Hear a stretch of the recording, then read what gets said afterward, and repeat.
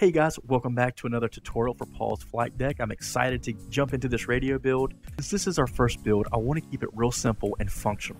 So what I decided to do is we're going to start off with a simplified VHF radio. These are the only two functions I actually use in the Zibo, is the transfer to change between active and standby frequencies and the VHF control knob for the actual encoder to select your frequencies.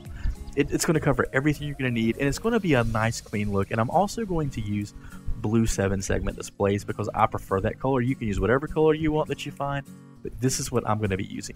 Now later on, I will be doing a more true to the Zibo mod build with my complex VHF radio. Now this looks more like what's in the Zibo mod. But even in the Zibo mod, you still don't have functions like VHF3, HF2, AM, HF1, the HF sensor, the test button. None of that works. But I think it will still be cool, even if it's a faux panel, to have pushable buttons. But anyways, let's go ahead and jump into our VHF radio build series. In part 1, I'm going to cover the components used to test what we call prototyping, using some typical circuitry parts and the breadboard with the Arduino. I'll also walk you through using the SimVim Configurator on their site so we can assign different functions to the Arduino Mega 2560 pins. Before we jump straight into the tutorial, let me touch on the encoder I'm using real quick. So I drew this up in Paint to give you a better visual of what I'm talking about, but the part number is here, and you can search for this particular encoder on Amazon or on eBay. I got mine from eBay. I think I got it pack of 10, and they're average about $1 a piece, which is pretty good, but Amazon has them too. It's an 18 position 360 degree rotary encoder with a push button. 18 position refers to the detent, and a detent is you'll feel a little bump as you spin it. You should feel 18 bumps as you spin the encoder knob. 360 degree rotary encoder. It spins in a circle, and there's nothing to stop it from spinning a certain range of motion. It's a full 360 degrees either way. And it has a push button, self-explanatory. So this rotary encoder is considered a type 1 device, and right now type 1 devices with the SimVim plugin double step, meaning if you turn one detent for one input to be sent into the actual plugin, you'll actually count by 2. So instead of going 100, 101, 102, it'll go 100, 102, 104, 106, 108, and so on. But our good friend Vlad at SimVim has already said that the encoder firmware will be updated in the next version, so it will actually work with type 1 correctly. Right now it works with type 2. And he provided 2 links here. This is information on the encoder, and this is letting you know the notes and what's in development right now with SimVim. So if we scroll down here, and we'll find encoders. Further work on the encoders process and algorithm improvement. Currently, it works with a type 2 encoder, but with type 1, you can see double steps in the detent. So there you go. Don't be alarmed if you see it double stepping. In the near future, this will be resolved, but if you want to bypass this altogether, you can just go by a type 2 encoder. Next, we're going to jump over to SimVim, and we're going to set up the configurator so that the pins on the Arduino will know what to talk to when we load the plugin in X-Plane. And this is just a list of what we want to do. The first thing we're going to do, we're going to basically use the one encoder to control both megahertz and kilohertz. Megahertz is the left side of the decimal, and kilohertz is the right side of the decimal when you're looking at the 6-digit frequency. The first thing we're going to do is assign the plus and minus pins to adjust the standby in megahertz. And then we're going to assign the plus and minus pins, same pins actually, to adjust standby for the kilohertz side. Then we're going to configure megahertz to only activate when we're actually pushing in on the button and turning the dial. And then we're going to configure kilohertz to only activate when the push button is not pressed in. This way we'll be able to use one encoder and simulate what actually happens in the aircraft by pushing it in and not having to use a dual concentric encoder, which they can be pretty expensive or kind of complicated to make. Then we're going to assign the frequency switch button, which is also known as the transfer button. And what that does is switch out your standby and active frequencies, and you'll see more about that when we do a demonstration. But for now, let's go ahead and hop back over to our browser, and we're going to go to simvim.com. Alright, and then we're going to click Configurator up here at the top. This is the SimVim Configurator. This is what's going to allow us to select different instruments in the cockpit and assign them to the board pins for the Arduino. And then after that, we'll save it, and it's going to output a data file that we can drop into our SimVim plugins folder in Xplane 11. A few little things we want to set up here. We're on full table already. We're on the master board. We have extended and serial selected above this master board pins title, which is good. And then we want to make sure we select 2 engines because that's how many we have on the 737. And since we'll be working with the communications radio, we're going to select ComNav. Now down here, the very first thing we want to do, if you remember the list I had up earlier, we want to assign communication 1 standby megahertz. So we're going to select this, and it's going to pop up a notification. And this is basically what we're going to set. And it needs 2 pins for this encoder to work. And it's asking us to set the main controller pin from the table. Now, I'm going ahead and select 8. And this is where it's going to ask us about the types of encoder we're using. But like we reviewed already, this is not available yet. It will be in the next version, and I will do an update on the video once that's released. So for now, we're going to stick with encoder. Done. And if you look over here, 9 was automatically paired because it needs 2 pins. Now let's do megahertz standby, and we're going to do 3 digits by 5s because this is going to be a 6-digit display I'm doing. So I'm going to click here. It's asking us the same thing. It needs 2 pins. Select the control pin. Now we're going to select the same 8, and I'll show you why. So here it's letting us know that something's already assigned. What should we do? We're going to append.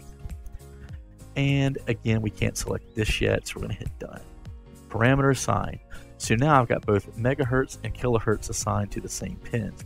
Now if I loaded the sim and tried to spin the encoder, it's going to spin both megahertz and kilohertz at the same time. It's going to drive you nuts.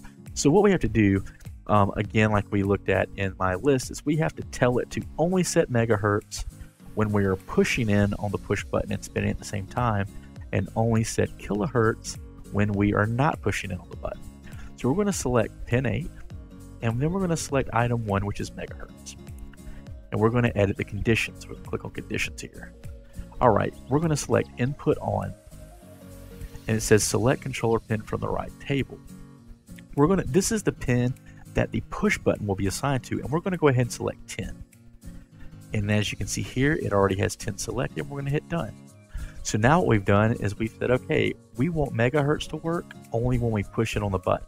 However, we haven't told it that we want the kilohertz to not work when we're pushing on the button. So what we're going to do is select 8 again. And this time we're going to select item number 2, which is the kilohertz. And we want to, again, edit the conditions. And we're going to do input off. And it says to select the controller pin. We're looking for the button. So we're going to select 10. That is the controller pin for our push button. And you see here it's selected, and we're going to hit done. So now that should work. All right, the last thing we need to do is just add our communication standby flip. This is for communications radio 1. We're going to click here, and we're just going to assign 12 to that to make it easy. So we've got 8, 9, and 12. That's pretty simple. So here we're just going to save. And down here, we're going to keep the file. It's not going to harm you. It's fine. It puts out a data config. As you can see, I did it earlier just to test it. But we're going to show this in the folder. And as you can tell, it's right here. It went to my downloads.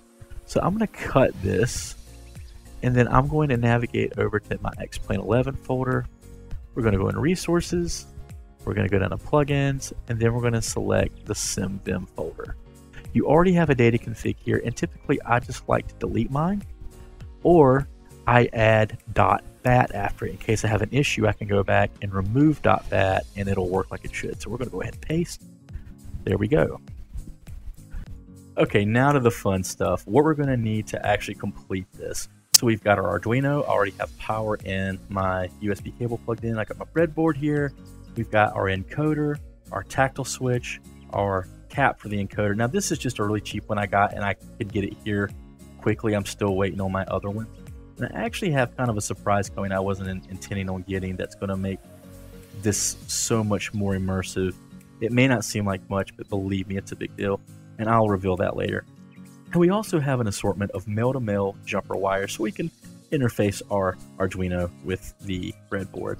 So to start, I'm going to have to use manual focus because the autofocus has been giving people headaches. Let's see here. There we go. I'm sorry for my janky thumb. I hurt myself sometimes. I don't mean to.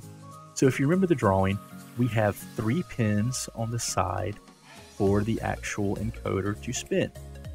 We've got our ground in the middle, and we have signal on each side. So this is going to be pin 9, pin 8, we've got ground. The other side is our push button. Sorry, the focus is not too good there. And when we push the push button, the bottom is going to be ground, the top, wrong way, the top is going to be our signal button. And then we have a tactile switch. Now this is a very, let me get up here, very small tactile switch. To explain how this works, you have 2 sets of pins here. And if you look, the pins at their widest section, they face each other. So these 2 pins are connected and these 2 pins are connected, which means this is only going to work if we do signal on this side and ground on that side, or vice versa. So you'll pick up. If it doesn't work, typically you just switch the pins around and it works. Let me go ahead and refocus this back and let's get started. So with the encoder, we're going to face 3 pins left and 2 pins right. And also, you've got these big fat tabs on here on the top and bottom. You can just carefully bend those out of the way. You might want to use a pair of pliers or something. I just did it with my fingers, but it won't actually go into the breadboard if you don't. And we have this split in the middle. What we want to do is just note, so I know you can't see the numbers real well, but up here we have row 10. I'm going to put the top left pin in row 10, and I'm going to put the top right pin in row 10, and we're going to straddle this center line here where it divides the breadboard. And you may have to play with the pins a little bit to get it to actually go in, but it looks like we did a pretty good job first time. And then I'm going to actually go ahead and add, you can't see it, but the D shape here to the top of the shaft of the encoder. Pop the cap on. Be careful, because if you push too hard, you can just like bend all the pins and it'll go flying. Next, I'm going to take our encoder, and it's only going to work one way. If you turn it one way, it actually won't straddle this center line and allow you to connect it. So you know you have it the right way. It won't let you put it in the wrong way. So I'm just going to pick lines 35, 36, and 37 here. And I've got 10, 11, and 12 up here, if you're wondering.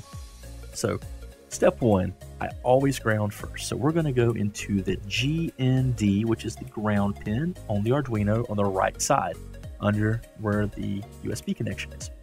And again, this entire row next to blue for ground will be live ground. As soon as this is plugged in, everything's active for ground on that blue line. So now we have that done. Let's go ahead and run another ground to the middle pin, because the middle pin is our ground. I'm just going to keep it over here to the left out of the way and go ahead and ground this in a way that it keeps the wire from bunching up over the encoder. All right, so then the top wire, we're going to go with white. And we're going to go into the pin next to the top signal pin. Unplugged a little bit. And this is, we're going to use 8 for, or no, let's go 9. We have 8, 9. We'll go pin 9 in the Arduino to the top pin of the encoder. And then we're going to use the red pin to go to the bottom pin on the encoder. And we're going to put that, if I don't unplug it first, we're going to put that in pin 8. And we have our pair there. So the push button, there we go. Our push button, it quit 10. So we're going to run an orange wire from 10 in the Arduino to the top right pin on the encoder. There we go. Nice and out of the way, and it's connected. And then we also need to ground the bottom right pin on the encoder. So we're just going to plug it into the parallel slot here to that. And we're going to go directly, let's go down a little bit to keep that wire out of the way. And we've got it grounded. Now our tactile switch, or just a push button switch, really a momentary switch, I believe is what it's more commonly referred to. And we're going to go ahead and we need to ground that. So we're going to stay on this side for ground. And I'm going to ground the top out. So we got the top grounded, and I'm going to connect it here. Hopefully you can see that still. We have our push button there. And then I'm going to run a little bit longer signal wire. This is going to go into pin 12, I believe, on the Arduino. And then we're going to connect it to this side on the left bottom row to pin out the push button. So we're done. That's it. We've got everything configured like we need to. We have a few wires left over. So now we're going to jump on into X-Plane and load it up and see if we can't get our radio working.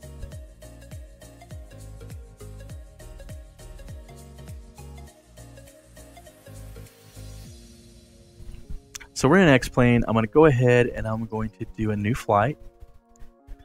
And we're going to use, of course, the Zevo. And I want to make sure that we've got it starting with engines running.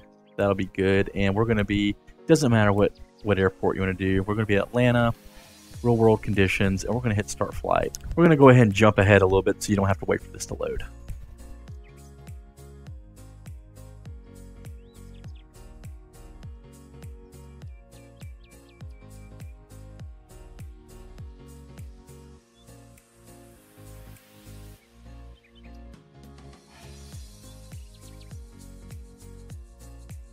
Alright, so what we want to do real quick is go to plugins, SimVim Cockpit, and we're going to look at the status to see what's going on. Okay, we're connected already. That was quick.